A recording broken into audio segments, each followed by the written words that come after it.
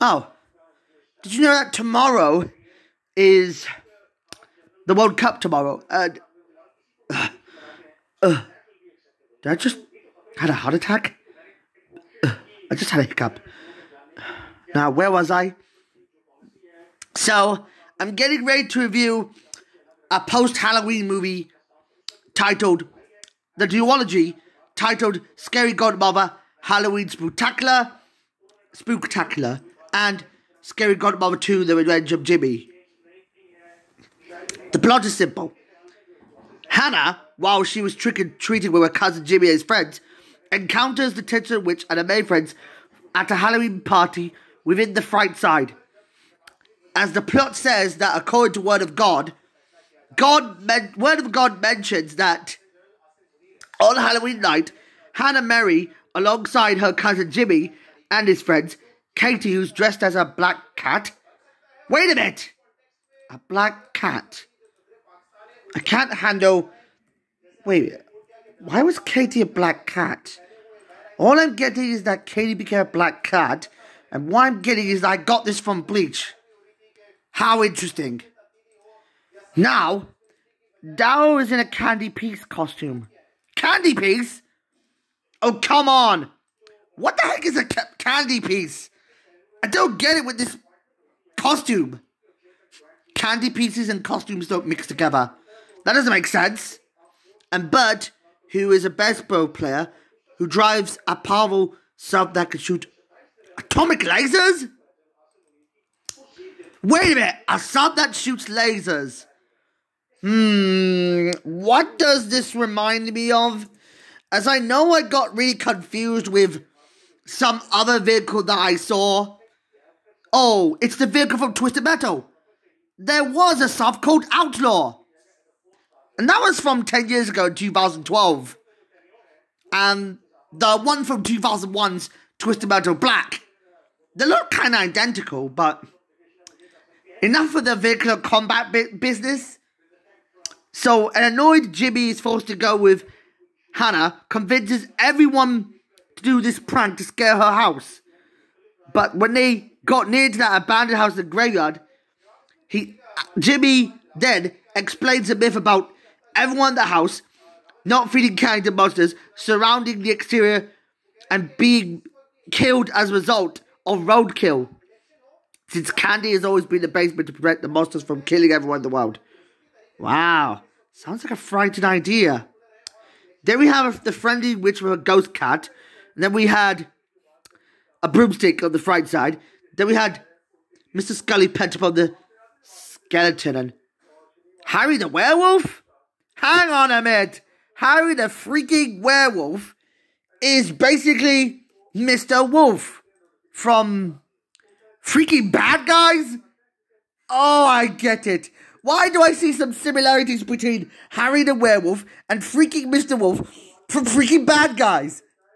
I don't get the similarities between this character and the one from 2022's The Bad Guys. They look like they're the same person. How twisted it is. I don't get it with the fuzzy monster who appeared in Bad Guys. Oh, speaking of that, Bugaboo, who's a weird-looking monster, came from Monsters, Inc., a vampire family of parents, Max, Ruby, and Orson. Orson? What a funny name for a character. Now, they're having another Halloween party, described as Pettibar's spooky fantasy fest in the whole realm. Blah, blah, blah. Boring. And everyone enjoys it, especially for Orson, Hannah, and Harry. They've been eating most of the food for a lot. However, Jimmy, Katie, Bert, and Darryl have waited for hours to let Hannah get out of here, unless they played rock, paper, and scissors. Near the climax, the myth Jimmy told her was actually real all along, which was just Bugaboo, because the Bugaboo was angry at Jimmy, yada yada boring. Hannah leaves the Godmother behind and gives her a scared key to go back to the Fright Side anytime. Which means in the sequel, as a result of Jimmy's paranoia that monsters are real, yada yada yada boring, Jimmy wants to end Halloween to protect himself. Although, despite the Fright Side being infected by Jimmy's actions to end the holiday, started smashing pumpkins in the pumpkin patch, sneaking in stores in the candy store, and making costumes flammable and vandalizing the abandoned spook house that had met with the gods the last time with the toy paper. It feels like an actual scrunched up stupidity. As I noticed, what kind of sharp idea did they come up with? And the whole smashed pumpkin holes, the fight side, or the whole everyone wants to have a party and a fight between the werewolf and Jimmy ensues, yada yada boring, and the bugger scares him, and then Jimmy then wins the contest and he's gone back to his own self. All I can say is the animation, like I said, the CGI animations of both Scary Godmother are quite atrocious.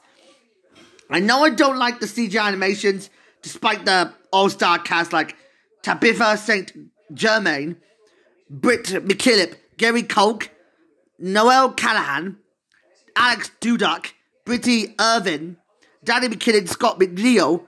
We all know him that Scott McNeil was from Inuyasha and Kong the Animated Series, and Adam Popspinsley. And it was directed by Zeke Norton. For some reason I have no idea why it got negative reviews. I just don't like this. It was only available in Region 1. We never got in Region 2. And for its 2005 movie, it just doesn't look that great. I actually never watched this movie because of freaking Lionsgate. And Made for Entertainment, which was best known for doing Reboot from 1994 to 2001, were quite interesting. As I know they were based on I know they were made famous for doing Hot Wheels Wild Ways. I know I like this movie, and it had better CGI graphics and better CGI animation and better special effects. This awful Duology. I'd give this Duology like something out of my mind of what I could think of. Maybe I should give this movie a 2.5 out of 10. That's brilliant.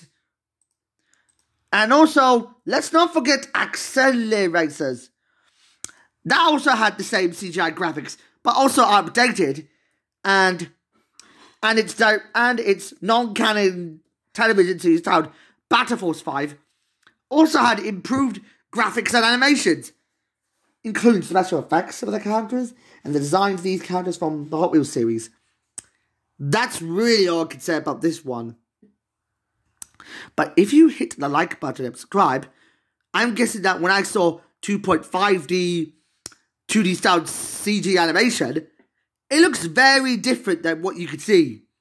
This is what today's animation should be like this. Like I saw in Spider-Verse, which was the first animated movie to use 2.5D animation combined with 2D style CG animation. I would love to use that art style rather than just a bunch of Disney Pixar-esque animation, which began with 1995's Toy Story. But it's just a blend of making it 2.85D.